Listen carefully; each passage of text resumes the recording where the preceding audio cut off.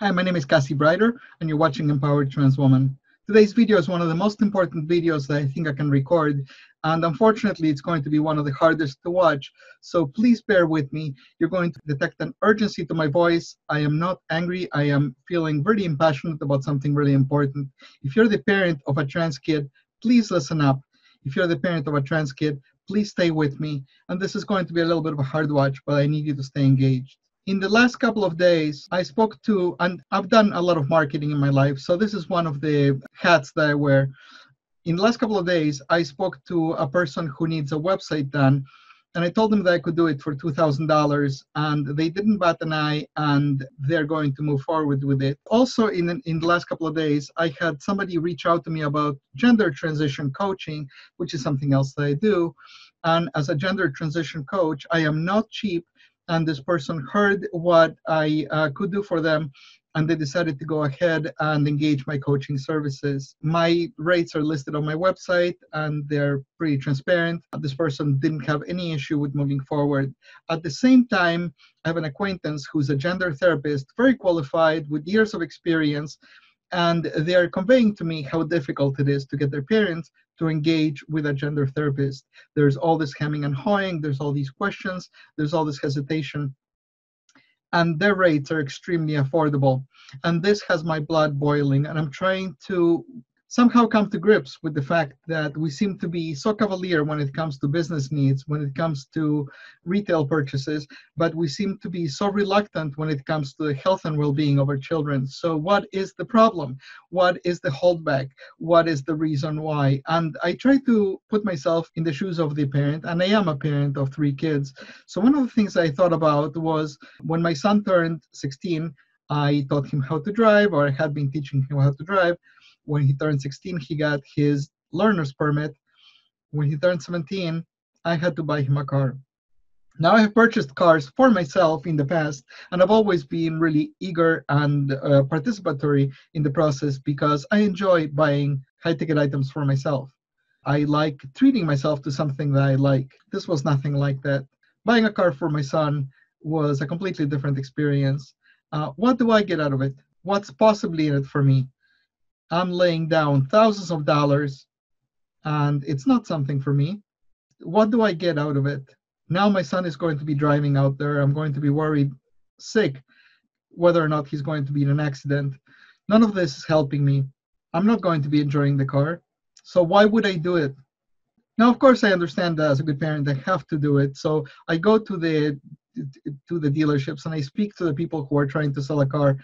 But the whole time, I'm just carrying this weight of I don't want to do this.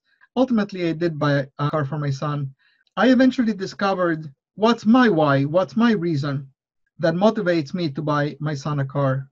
Yes, of course, I love my son. I want him to be happy, but why am I doing it for me? And one of the reasons why I did it for me is because I get to keep my good parent card. I really, really value my good parent card.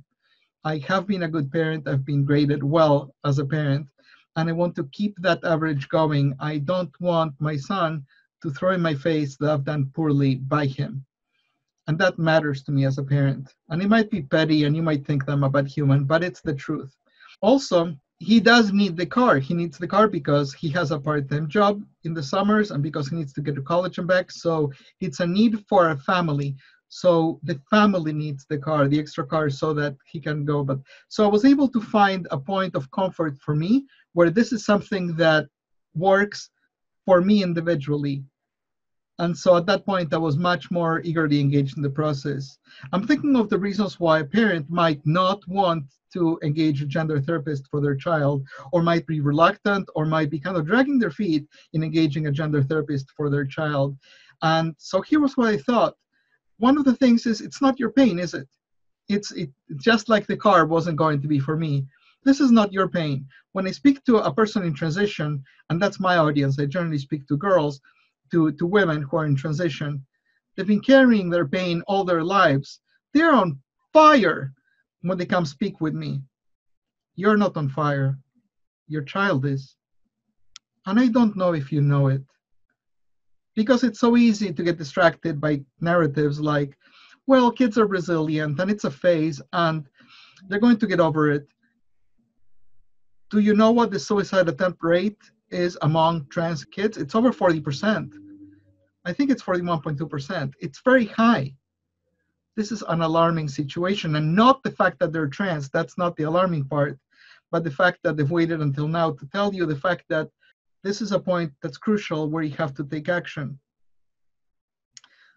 My words are going to fail, and I hope that I don't lose you, but it's important that you stay with me. What do you get out of this? If you engage with a gender therapist, is your gender therapist going to make your kid cisgender? Are they going to make this thing go away? No, they won't. So that's another reason why you might not want to do it. You didn't want this thing on your lap. Now here it is, and you would rather it go away. This person is not going to make it go. They'll probably exacerbate it. They'll probably bring it more forward into your life, and you're going to have to deal with it. Yes, they will, because this is a reality that can't be avoided.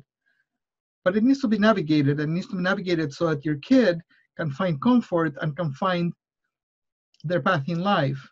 And that's what a gender therapist is for, to deal with all these feelings, to deal with all the shame that society ascribes to trans people, to deal with all the agony that the kid has been carrying inside.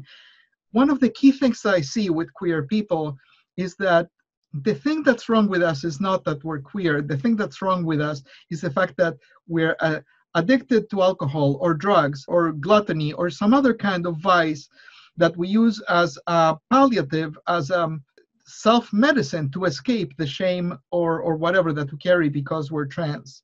And that's what ends up wrecking our lives.